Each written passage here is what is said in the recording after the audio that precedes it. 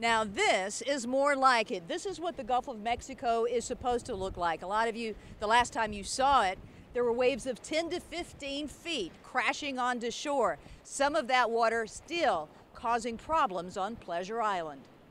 Usually water is a fireman's friend, but it became the enemy early Thursday morning in Orange Beach. A house in the flooded neighborhood of Jubilee Point Road erupted in flames. Ashley Wade shot this video from her balcony. She watched as fire crews were unable to get their trucks through the high water. They ended up lugging the heavy hoses and other fire equipment through the dark, deep water. The house, a total loss.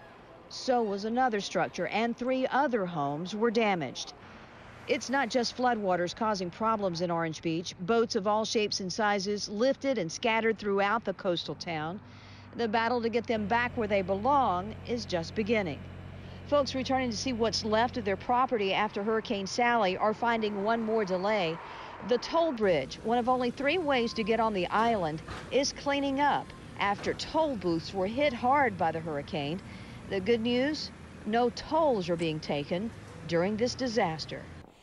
Back in Gulf Shores, the Gulf State Park Pier, a stark reminder of the fury of Hurricane Sally, a whole section missing, and it's not just the decking, it's pilings, those huge concrete pilings. It was supposed to reopen earlier this week after a $2.4 million refurbishment project. No telling when it will reopen now.